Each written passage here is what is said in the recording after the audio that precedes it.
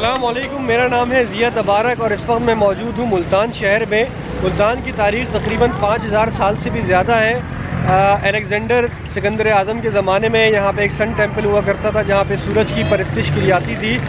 11वीं और 12वीं सदी में यहाँ पे ईरान और अरब से औलिया कराम उलमाए कराम आए। यहाँ पे बड़े बड़े उलमा के औलिया के मज़ारात हैं।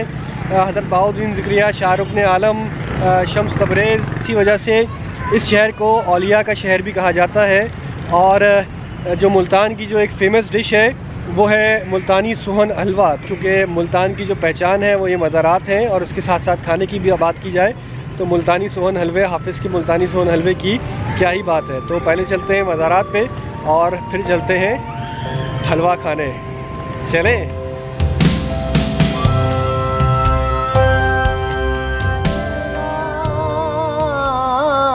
पंजे तन दे गुलामानू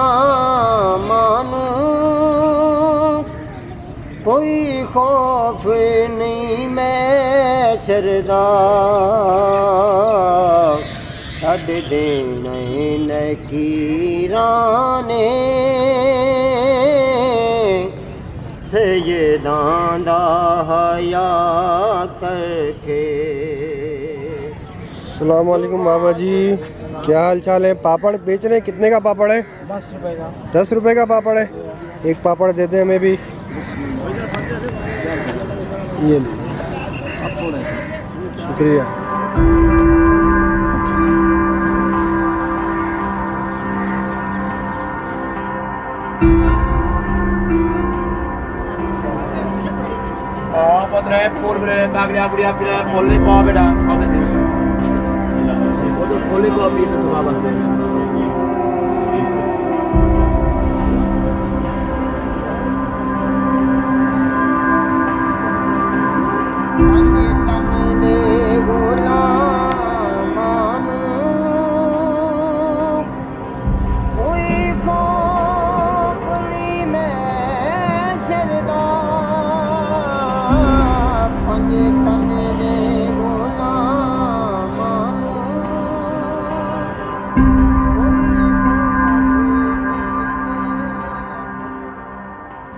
शाह रुक्न-ए-आलम का असल नाम अब्दुलफतेह था।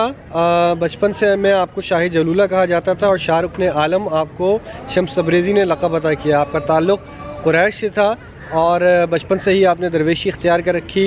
बादशाहों से, सुल्तानों से आपका ताल्लुक़ फ़कत इतना था कि आप ज़रूरतमंदों की, हाजतमंदों की फ़रियाद बादशाहों के पास लेके जाते थे।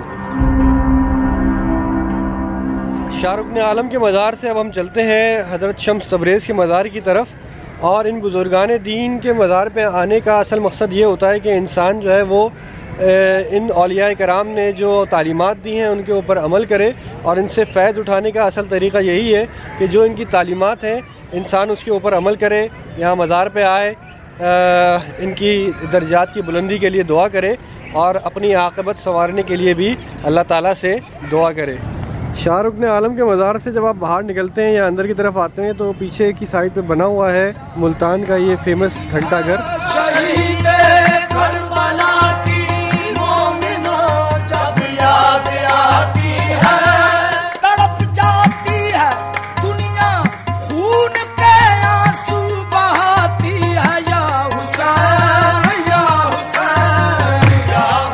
फाइनली हम शाह शम्स तब्रेज़ के मज़ार पे आ गए हैं। और जब मैं यहाँ पे मुल्तान आ रहा था तो मेरे वालिद साहब ने बताया कि मेरे दादा मरहूम की बड़ी ख्वाहिश थी कि वो मुल्तान आते और शम्स तब्रेज़ के मज़ार पे आते, लेकिन उससे पहले ही इंडिया में उनका इंतकाल हो गया, पाकिस्तान बनने से पहले।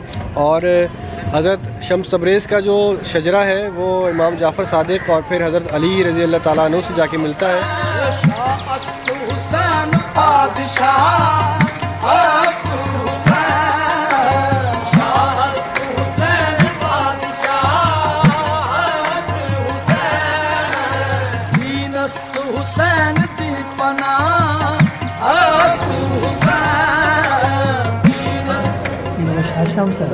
जी, शाह शम्स पोता, दादा पोता।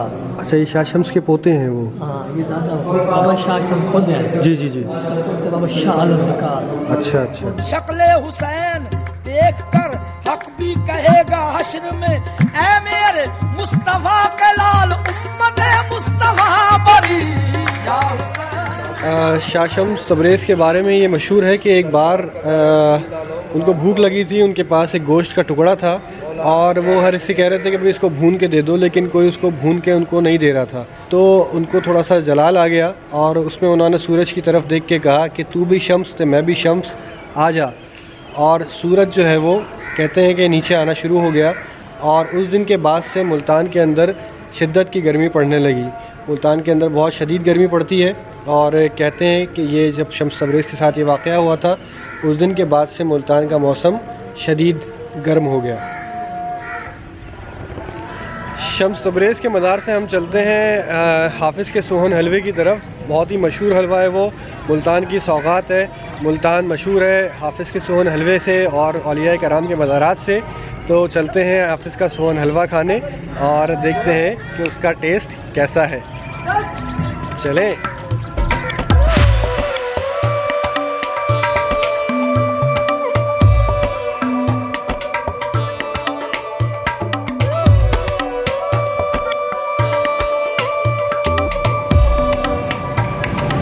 अच्छा भाई, तो अभी हलवा सोहन के रास्ते में हम जा रहे हैं, लेकिन थोड़ी सी भूख लग गई है तो हमने कहा कि ज़रा फ़िश बड़ी मज़ेदार सी नज़र आ रही है तो थोड़ी सी फ़िश खा लें।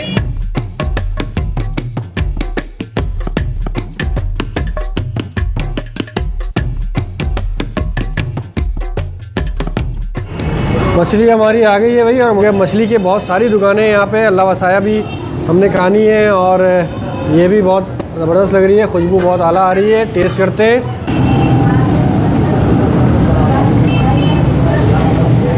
मसाला वगैरह बहुत ही बेहतरीन है और अभी हम मज़ारों से आ रहे हैं, थकन भी हो गई है, दोपहर का भी टाइम है और भूख के अंदर जो है ना ये मछली बहुत ही ज़बरदस्त मज़ा दे रही है, बहुत आला।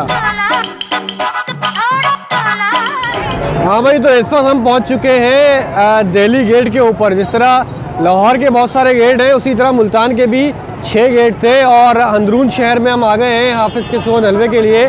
और मेरे पीछे आप लोग देख रहे हैं ये है दिल्ली गेट, हुसैन आगाही इलाका है ये।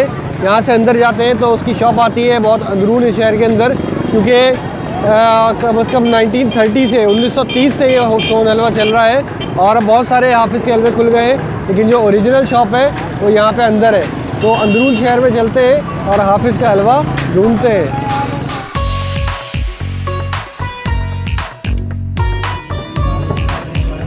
अस्सलाम वालेकुम बाबा जी। वालेकुम अस्सलाम। जलेबियाँ बन रही हैं क्या? तैयार हो गई? अलहाजी जलेबी वाले, हाफिज़ जलेबी वाले, वाह, सब कुछ हाफिज़ है माशाल्लाह यहाँ। भाई ये जो अंदरून शहर होते हैं ना, लाहौर का भी और मुल्तान के भी और पेशावर में भी, जो पुराने अंदरून शहर होता है वहाँ की मुझे एक खास बात अच्छी लगती है कि यहाँ पे अंदर गलियों में जाएँ तो छोटी छोटी खाने पीने की दुकानें बनी होती हैं और बहुत ही मिलनसार यहाँ पे सब लोग होते हैं और बहुत ही मज़ा आता है खाने में।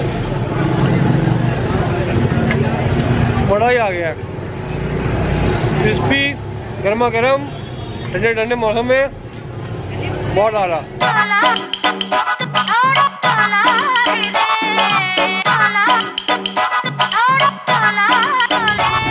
चाट बन रही है। अस्सलाम वालेकुम। मिक्स चाट दही बड़ी की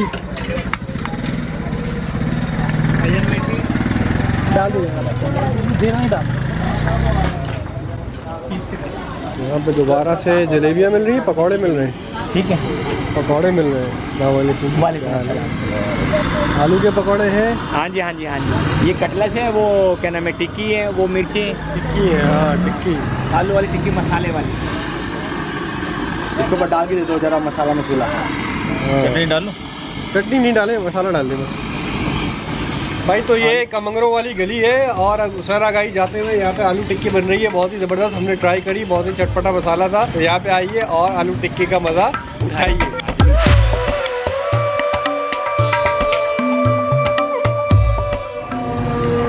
ओ भाई, ये आ गई हाफिज़ का मुल्तानी, यही वाली है, हाफिज़ हबीबुर रहमान। ये आ गई हाफिज़ की दुकान। एक्चुअल जो दुकान है ना भाई, ये आ गई हाफिज़ के नाम से। ये पूरी क्लॉथ मार्केट है, ख़वातीन की पूरी मार्केट है ये। और यहाँ हम पहुँच चुके हैं हाफिज़ के मुल्तानी हलवे पे।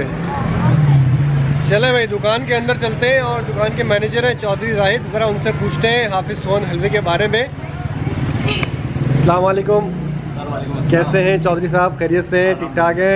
हाफिज़ का मुल्तानी सोहन हलवा की ये जो हलवे की बुनियाद रखने वाले हैं, ये उनकी मेन और कदीमी ब्रांच है। ठीक है। गली कमंगरा वाली हुसैन गई में 1930 में हाफिज़ अहमद दिन मरहूम मकफूर ने इस हलवे की बुनियाद रखी। बेसिकली वो हाफिज़ कुरान थे और बच्चों को कुरान पाक की तालीम देते थे। बच्चों की रस्में बिस्मिल्लाह या रस्में आमीन पर यह हलवा बनाकर उन्हें सर्व किया जाता था। और इस मौके पर क्योंकि उन बच्चों के रिलेटिव या फैमिली मेम्बर्स भी आए होते थे, तो उनकी डिमांड्स पर उन्हें बनाकर दिया जाने लगा। 1963 में हाफिज़ अहमद दीन के दामाद और भतीजे और होनहार शागिर्द हाफिज़ हबीबुर रहमान साहब ने बाकायदा तौर पर इस शोरूम की बुनियाद रखी। और ये पाकिस्तान के वाहिद स्वीट मार्ट है जिसे 2 मरतबा इंटरनेशनल क्वालिटी अवार्ड मिला। अच्छा, माशाल्लाह, ज़बरदस्त।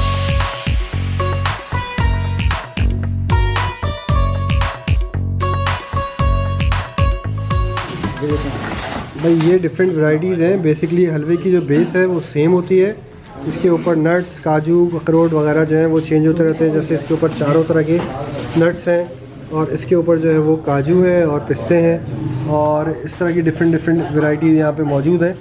और पैकिंग के लिहाज से भी अगर आपको गिफ्ट देना है तो हर डिफरेंट तरह की पैकिंग यहाँ पे हैं जो आप उसके लिहाज से, जैसा भी आपका इवेंट है उसके लिहाज से आप दे सकते हैं।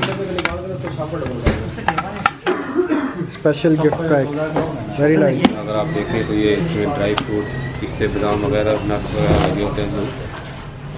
ओके। शादी के मौके पर बिद की सूरत में भी गिफ्ट दिया जाता कोई है। ऐसी सीक्रेट होगा ना कोई?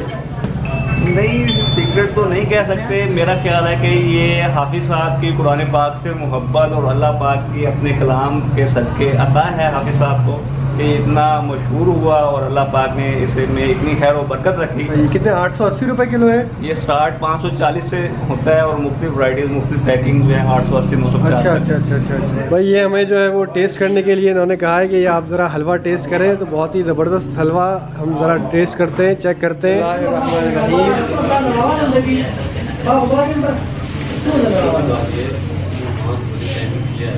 उसका जो टेस्ट है ना वो अलग है। तो इलायची की इसके अंदर खुशबू आ रही होती है, हलवे का अपना ये अच्छी खुशबू है कि दुकान में एंटर होते ही खुशबू आती है। और मिठाई जो है वो खुसूसन ऐसी होती है आम दुकानों में जो मिलती है कि आप थोड़ी सी मिठाई खाते हैं तो आपका दिल भर जाता है, दिल चाहता है कि बस यार बहुत हो गई। लेकिन ये हलवा ऐसा है कि आप इसको खाते जाएं लेकिन आपका दिल नहीं भरता। ज़बरदस्त। अल्हम्दुलिल्लाह ये ना सिर्फ मुल्तान बल्कि पाकिस्तान और पाकिस्तान से पूरी दुनिया में ये जाता है। आप लोग खुद भी एक्सपोर्ट करते हैं क्या? हम एक्सपोर्ट नहीं करते, ना ही किसी दूसरे शहर में हमारी ब्रांच है। सिर्फ मुल्तान शहर में हमारी 4 ब्रांचें हैं। मेन ये हुसैन वाली है जहाँ पर हम खड़े हैं, दूसरी जो है वो कैंट वाली है, 3rd चौक वारा तरीन रोड, और 4th जो है वो दौलत गेट से आगे अली चौक पर।